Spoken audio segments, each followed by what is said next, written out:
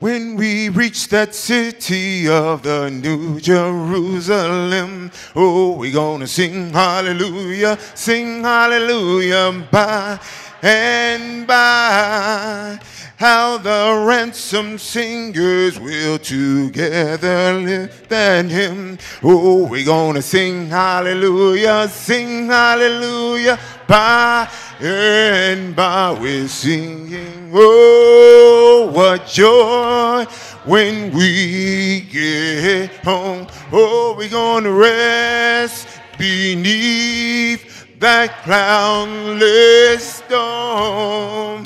In that land, oh, where saints never die. Oh, we're gonna sing hallelujah by and by.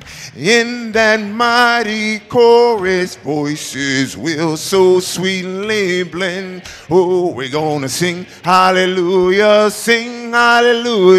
by and by. Gone will be our sadness, pleasures there will never end. Church, we're gonna sing hallelujah by and by. We're singing, oh, what joy when we get home. Oh, we're gonna rest beneath that cloudless dome. In that land, oh, where saints never die. Church, we're gonna sing hallelujah by and by. Victory and love will be our everlasting thing. Oh, we're gonna sing hallelujah by and by. Praising our Redeemer there beside the crystal stream. Oh, we're gonna sing hallelujah by and by. We're singing, oh, what joy when we get home. Oh, we're gonna rest beneath that cloudless dome. In that land, yes, in that land where saints never die. Church, we're gonna sing hallelujah by and by. We're singing, oh, what joy when we get home. Oh, we're gonna rest beneath that cloudless dome. In that land, yes, in that land where saints never die. Oh, we're gonna sing hallelujah by and by. We're singing, oh, what joy when we get home. Oh, we're gonna rest beneath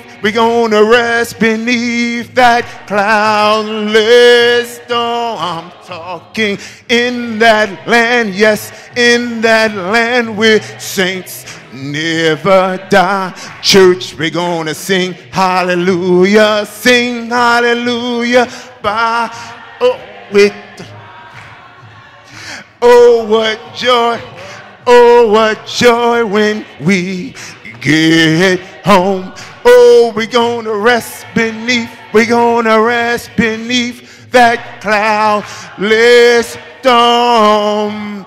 In that land, yes, in that land where saints never die. Church, we're gonna sing hallelujah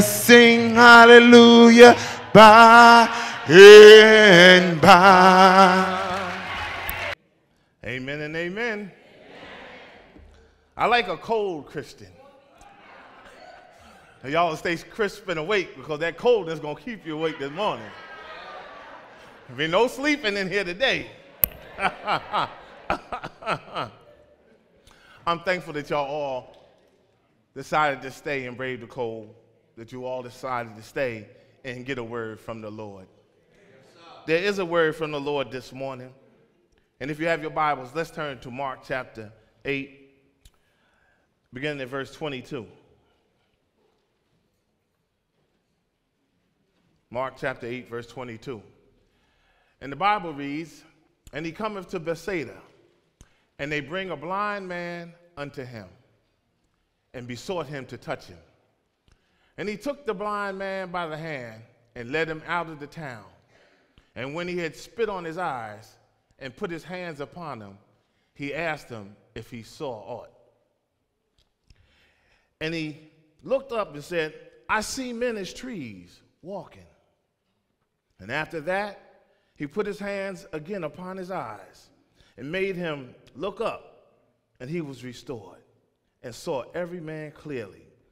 And he sent him away to his house, saying, neither go into the town nor tell it to any in the town. May the Lord add a blessing to the hearers and doers of his word. Amen. So this morning, I got caught between Thanksgiving and Christmas. And I wanted to say something to y'all that would entail both. And I saw it hard and long. And I said, Lord, give me something that'll help both people. Because you do know this time of the year is not cheerful for everybody. Everybody's not as happy as you. Some stories I heard this week from some of you, this is your first Christmas, this was your first Thanksgiving without your mother or without your father. So I want to take some time to talk about God makes space for misfits. God makes space for misfits. I'm going to use a line of this poem by a woman named Susan Best. I want to use the stanza of that poem to underline someone in the scripture and some in here this morning who is in the world's eyes a misfit.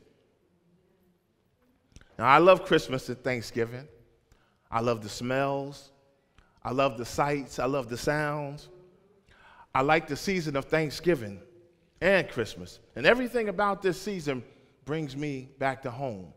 And that's why when I lived in Georgia, I always had to get on a plane and come back home.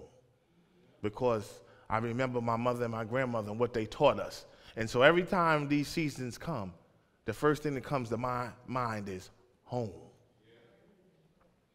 And then I like Charlie Brown and Lucy.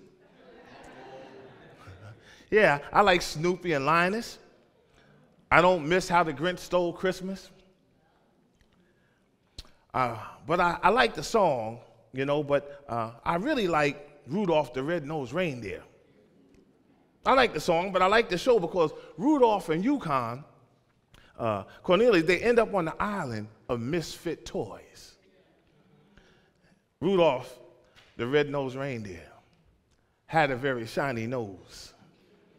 And if you ever saw it, you would even say it glows. And then all of the other reindeer used to laugh and call him names. They wouldn't let poor Rudolph join in any reindeer games. Yeah, you know how it goes. All before they couldn't stand Rudolph. Talked about his red nose. But when Santa noticed him and brought him up front and let him be the head reindeer, everybody loved him.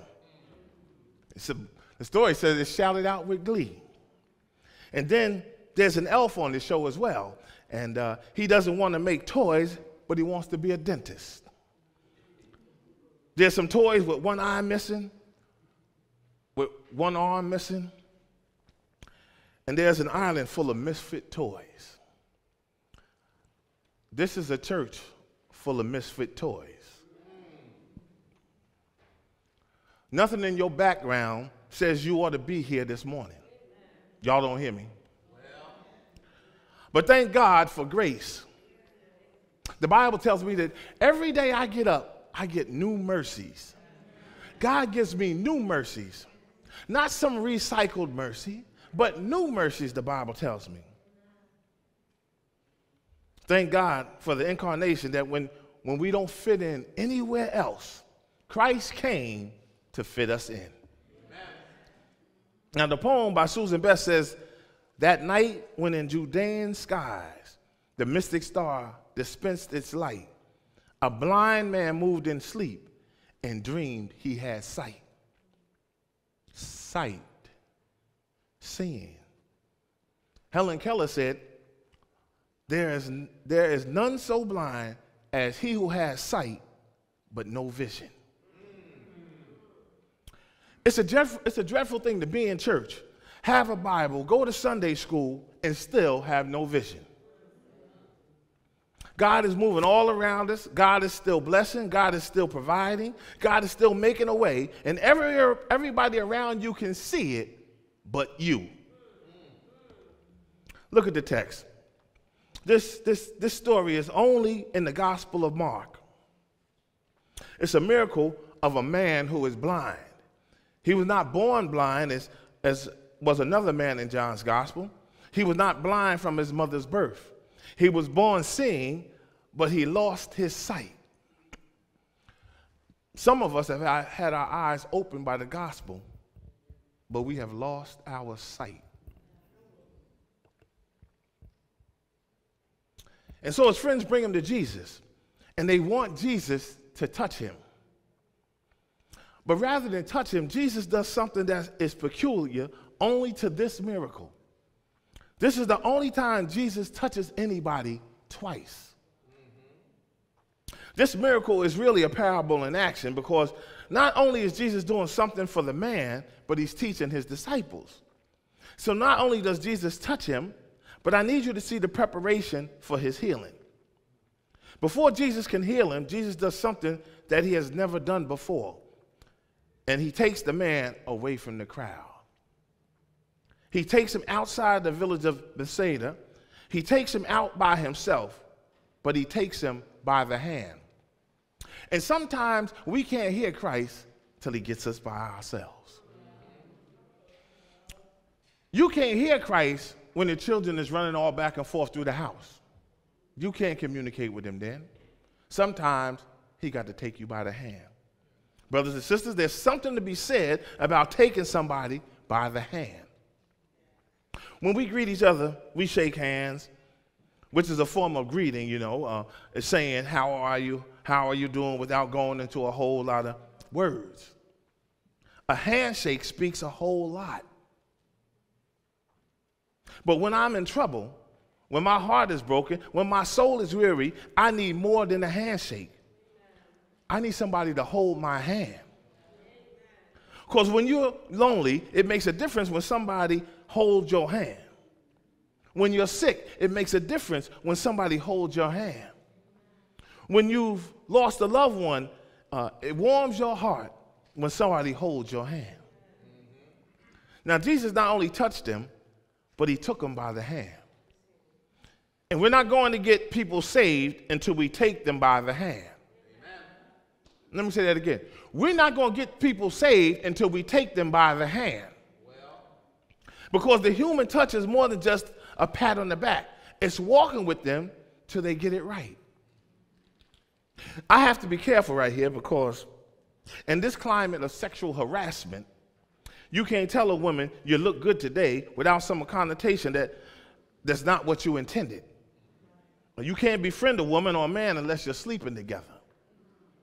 That's the culture we live in. So you have to keep people at arm's length, because if you don't, you might be misunderstood. And because you might end up like Russell Simmons or some of these other people or someone like that, because everything now can be easily misrepresented. But as a child of God, if your intentions are right, when I'm in trouble, I need somebody to hold my hand. I need somebody to hold my hand. I need somebody to walk with me in my stuff. I don't need you to stay away from me. I need you to lead me around some stuff that you can't lead me around unless you hold my hand. Shaking my hand and walking away is not going to help me through my darkness at night. I need you to stay there and hold my hand in the midst of my misery. I'm glad that when I was in the hospital, I had people to hold my hand. I'm glad I had my wife to hold my hand. And I'm glad because I'm really, really honored this morning because the nurse that held my hand is here this morning.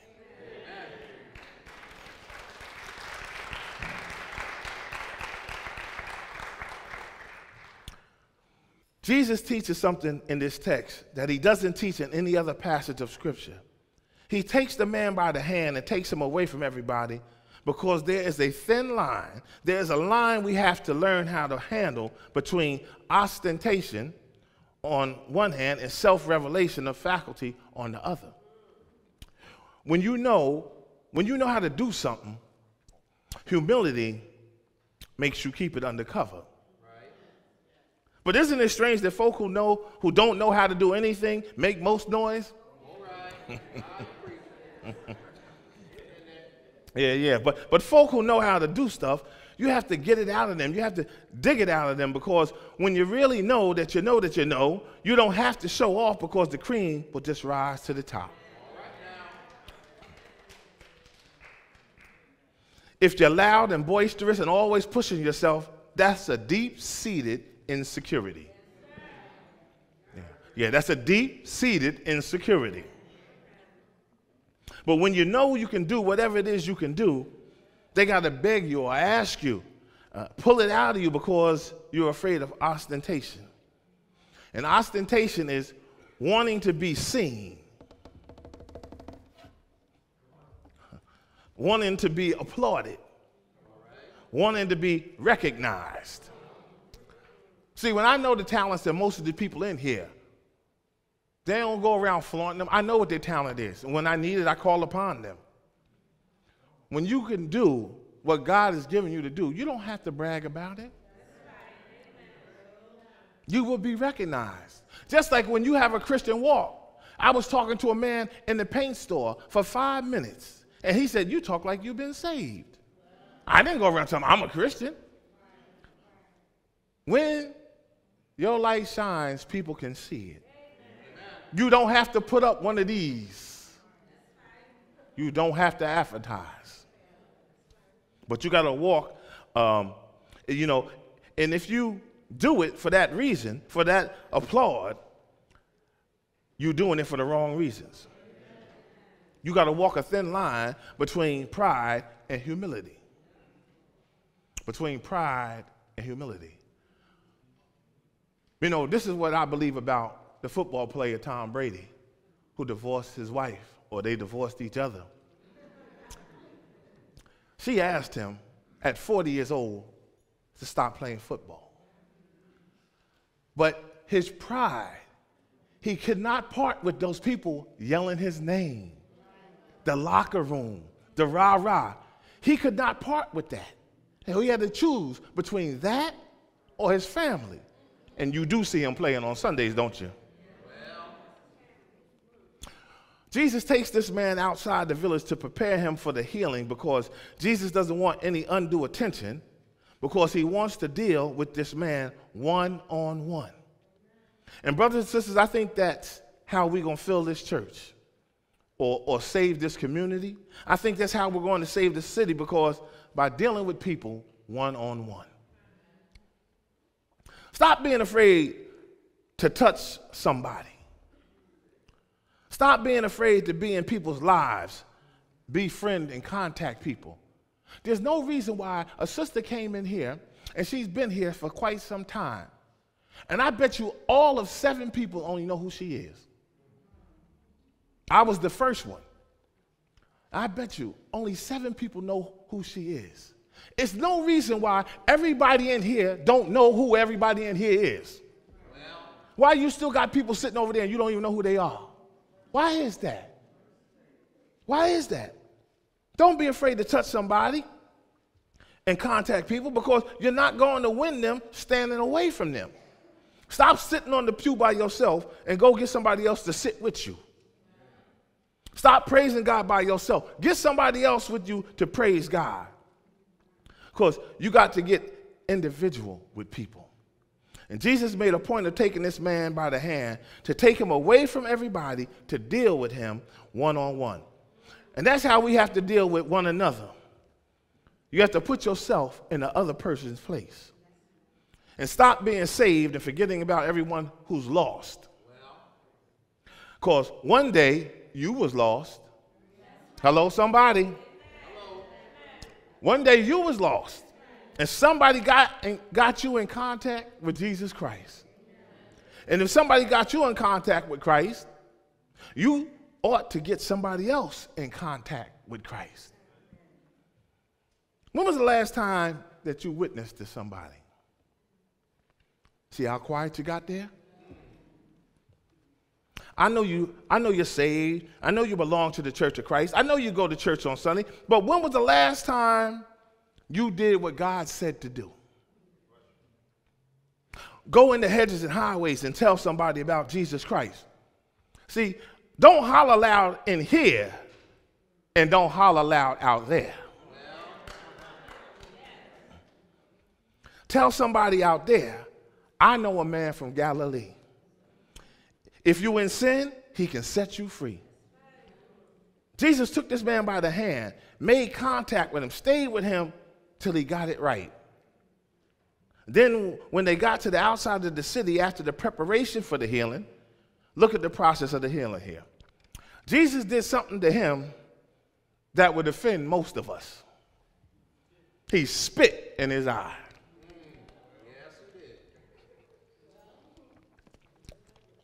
I see some of y'all getting mad right now. That's offensive. In this culture, that's offensive to spit in somebody's eye. For somebody to spit on you, let alone in your eye, that's a fight. If somebody accidentally spit on me, talk back to me if you can. I wish somebody would spit on me. I hear you talking. And spit in my eye? Oh, heck no. We're going to fight about that. We're going to fight about that. But I want you to get it right now. I want you to understand what I'm saying.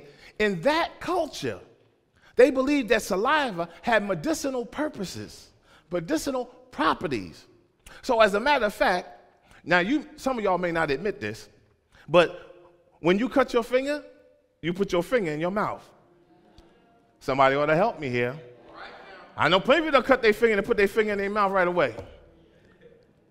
I ain't the only one. And in a second or so, you know when you put your finger in your mouth and you cut your finger, in a second or so, the blood stops. Because there must be some medicine in the saliva. Now, Jesus spits in the man's eyes to heal him. And when he spit in his eyes, Jesus said, "Do you see anything?" And the man said, "I see men, but they look like trees walking." And then Jesus leaves the spit alone and touches his eyes and says, "What do you see now?" And the man says, "I see everything clearly." And this is the only time that Jesus does something twice in order to heal. Now, what is Jesus trying to tell us? I'm glad you asked. Because sometimes salvation, illumination is gradual. Sometimes you don't get saved right away. Sometimes it takes years for you to get saved. Sometimes you have to hear preaching over and over and over, and then finally the gospel makes sense. Let me see if I can help you.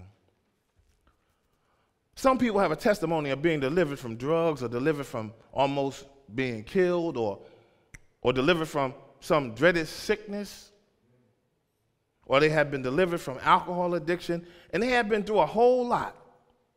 They've been shot at, beat up, in jail, dogs chased them, run over by a car, and they survive all of that. and they come to church and they get saved. And we hear that testimony, and it's so graphic and so instructive that when we hear all of that, we say, wow, I must not be saved. I didn't go through all of that. But God works with each of us individually. Some folk got to go to jail to be saved. Some people got to get shot before they will come to Christ. Sometimes you got to lose before you can win. Now, this is the segment of the sermon when I got to talk to a certain type of person in here. The holiday season is not always cheerful for everyone. Now, some of y'all came in here this morning and everything is all right. About 2 of y'all here today.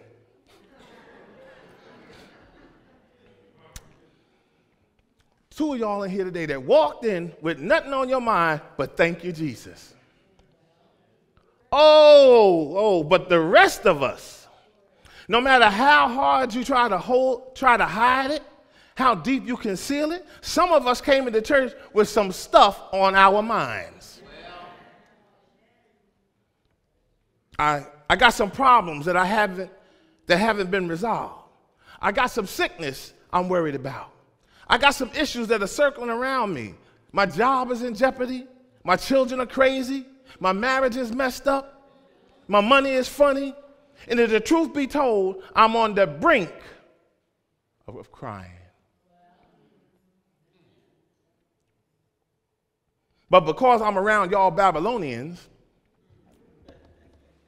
I got to shout out and holler when all I really want to do is cry.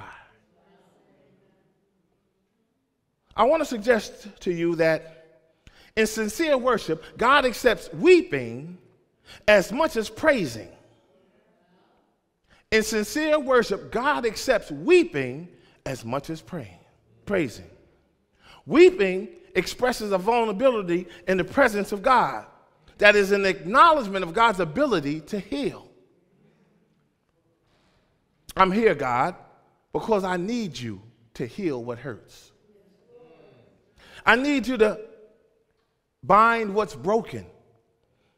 I need you to comfort what's confused. I need you to hold what's tearing me apart. God, here I am. I'm vulnerable to you. That I will do for you what you would never do in your cubicle for your coworker. I can't let them see me cry. Can't let them know that everything that's going on. But in the house of God, I can expose myself. Okay, let me try to help y'all. A few months back, I went to the doctor for my annual physical. I'm sitting there, and they take my blood pressure. My blood pressure is fine. Weight was all right. Go in the waiting room, and I'm fine. Then I go to the examination room, and I'm fine. As the nurse leaves, she says, take your clothes off. I don't want to take my clothes off. I'm fine. My blood pressure is fine. My weight is fine. No need to take my clothes off. So she left.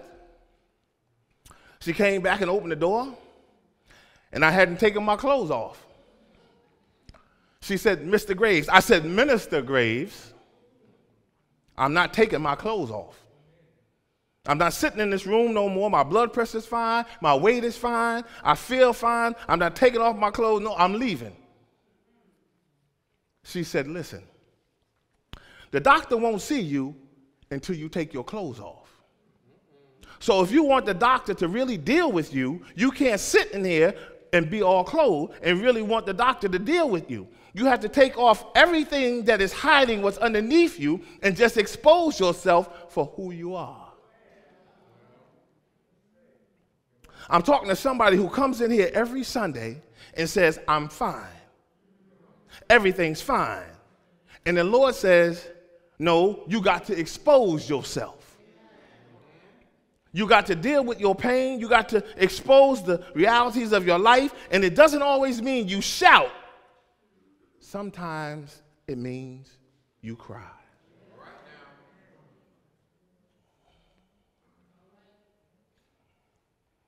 That's for my people who had a rough Thanksgiving. They're going to have a rough Christmas, missing their mother, their father, their aunt or their uncle, or their sibling. That's for you. I hope you got something out of that segment. But some of us just come to Sunday school, just come to Bible study, just was raised in a Christian home, and we didn't go through a whole lot of stuff. We got it right away. I hope I'm helping somebody this morning. Don't shout on somebody else's testimony. Get a testimony of your own. And you don't have to go through what they went through. But if God just saves you gradually, then praise God for graduated salvation. Because it's not about the experience, it's about grace. Because he doesn't have to save anybody. He takes the man out and says, what do you see? And he says, I see men as trees walking. But Jesus says, I got to get that straight. Because, see, if you see men as trees, you're going to climb on them. If you see men as trees, you're going to start chopping them down, cutting off some of their limbs, bringing them down to your size. I got to get your sight straight, because until you see men as creations of God, you'll never go out of your way to help them to get saved. Until you see men and women as your equal, you will never go out of your way to bring them to faith in Jesus Christ. As long as you think you're better than the person standing next to you, you'll never invite them to Christ. As long as you don't see them as your equal. That's what I like about Christ. He liked to go where the misfits were. He didn't go where the people that was high and mighty and sanctified. He went where the people was misfits. The blind man didn't fit into society. The woman with the blood issue didn't fit into society. The woman at the well, she didn't fit into society. The man laying there on his bed by the water, by the pool, he didn't fit into society. These are the people Christ goes to. Amen. The ones that most of us will step over or step around are the ones that Christ wants to be found. Sometimes you don't have to go through all that stuff. You can just get it right away. That's why I like preaching at this church, because you get it right away. You really understand it. You understand if it had not been for the Lord who is on my side, my enemy would have gotten the best of me. You get it. You know, if the Lord had not opened the door, if God had not rescued you, you would be dead and in your grave. I love preaching to folk who got it before I give it to them. He had to bring him out so he could bring him in. Sometimes God has to bring you out so he can bring you in. Sometimes God has to hurt you before he can heal you. He has to break you before he can bless you. He has to knock you down before he can raise you up. Because there are some things you can't see until God shows them to you. What do you see? Jesus asked. He asked this a second time to let us know that if you don't get it the first time, he will stick with you until you do. I'm glad I got a God who never gives up on me. So as I close, every morning, I want you to get this. I want you to get this. Every morning, when you wake up and see a sunrise, that's Jesus spitting in your eye. Every tragedy you ever came through, that's Jesus spitting in your eye. Every baby he has let be born into your family, that's Jesus spitting in your eye. Every sickness that he rescued you from, that's Jesus spitting in your eye. Talk back to me. Tanya knows about it. Tanya knows about Jesus spitting in her eye. Yeah. I know when I was laying in that hospital bed, I know about Jesus spitting in my eye. I know. I know. Not to insult you, but to get you to shout a minute. Because when God does something you don't expect, you ought to give God some unexpected hallelujah.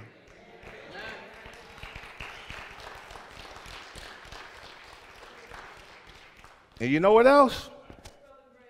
Spit some more grace, some more mercy, some more blessings. When he touched him the second time, he said, I can see clearly. And since Jesus touched me, I can see clearly. The road was thorny and cloudy before, but since Jesus touched me, I can see clearly. Some of us are as blind as we want to be right now, and you need Jesus to spit in your eye so that you can see clearly. Some of us, it's like he's saying, when are you going to wake up? When are you going to wake up? Listen, I know a lot of us think that we're fine the way that we are, but Jesus has a better way for you to be. God wants to remake you into who you should be. I know you think you are who you should be, but your plan ain't God's plan. God said, I have a plan for you that supersedes your plan. And you need to do like this man. He was obedient to Christ. When Christ was getting ready to spit in his eye, he didn't say, oh, wait a minute now. What you getting ready to do? I'm not sure I'm with that. He had an active, positive response to Jesus. This morning, if you're not a Christian, you ought to have an active, positive response to the Word of God. Amen.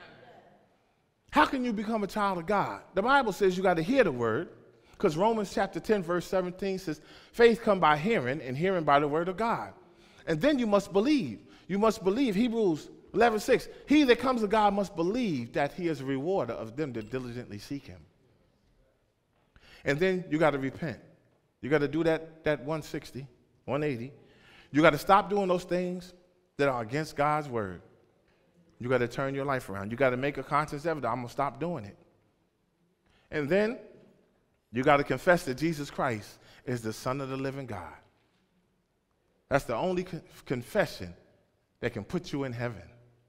Because if you deny him, he said, I will deny you before my Father, which is in heaven. You don't make that confession. See, the Bible says that every tongue shall bow. Every tongue will confess. It's whether you do it now or later. The problem is, when you do it later, you will be separated from God for all eternity. Because after you make that confession, he's going to say, depart from me, I never knew you. Because we all got free will. We all got free will. God doesn't have us as robots. You can obey him now, or you can obey him later. But the consequences later, you won't like. You won't like. And then you got to be baptized. Why? For the remission of your sins. Acts chapter 2, verse 38. Repent and be baptized, every one of you, in the name of Jesus Christ, for the remission of your sins, and you'll receive the gift of the Holy Spirit. And when you come up out that water, you'll be a new creature. You won't be the same person that went down in there. You'll be a new creature, the Bible says. That's the only way you can put on Christ is through the water. See, I can't become a Christian being a Catholic because they only sprinkled some water on my head. But the Bible says baptism is a full submersion and full burial. And that one distressing thing I found out, and I was sad to find out, that some people, maybe sitting in this very room, are hung up about this tongue speaking. This tongue speaking will not get you into heaven. Number two, it's not a requirement. And number three, unless you got an interpreter, the Bible says you must keep silent. Three things. Talking in tongues does not make you any closer to God than I am right now. Not closer. Y'all need to let that stuff go, because you're going to hold on to that and run yourself to hell. You better let go of what God said that tongue speaking has ceased. If he said it ceased, you ought to be smart enough to listen to him and let it go. Who are you going to oppose God and say, I'm going to keep doing it anyway?